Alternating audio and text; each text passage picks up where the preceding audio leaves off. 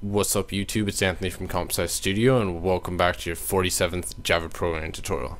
So last tutorial I told you guys that I was going to be teaching you guys a little bit more about packages because it was kind of a concept that I skimmed right over right off the start. I think in the first tutorial I kind of explained what a package was, but I'm sure you guys didn't understand what the heck I was talking about back then. You guys were probably like, what is he saying? He is nuts. But yeah, right now I'm just gonna clear up what a package is. So yeah, what I think of a package is basically you have your project. So as you could see, my project is called YouTube Tutorials. Now you could tell that this is a project because it has a little Java cup beside it. So whenever you have a Java cup beside a name, that's basically meaning that that's your project. That's your project. So whenever you have the Java cup, that's your project. And then right over here is your package name. Now my package name is called YouTube Tutorials. So that's just the default package name that NetBeans gives it. It just takes the project name and puts it all into lowercase letters for you.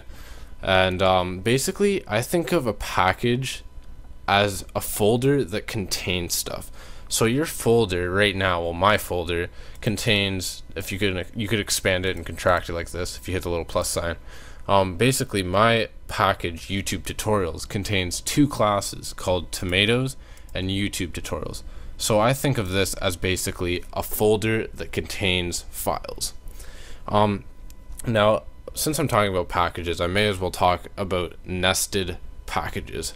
So if you guys ever noticed, whenever we imported, like let's say whenever we used a scanner, so when we import that, we would go import java dot util dot scanner.